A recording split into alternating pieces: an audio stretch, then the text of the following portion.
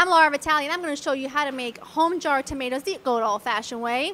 Looks a little something like this in under 60 seconds. You're going to take your Roma tomato, you're going to inspect it, you're going to cut it in half and core it. Add it to a pot. You're going to bring them tomatoes to a boil. You want them to cook really nice, low and slow until they resemble something that looks a little like this. Once it looks like this, you're going to go ahead and strain them. You're going to add them to your tomato press machine, and you're going to puree them until they look like that, okay? Once they look like that and you got a good amount going, you're going to go ahead and sterilize your jars. Sterilizing your jars can be a little bit dangerous. I'm not going to show you what they look like right now because we don't have any going. Actually, maybe we do. I'm going to bring you over here.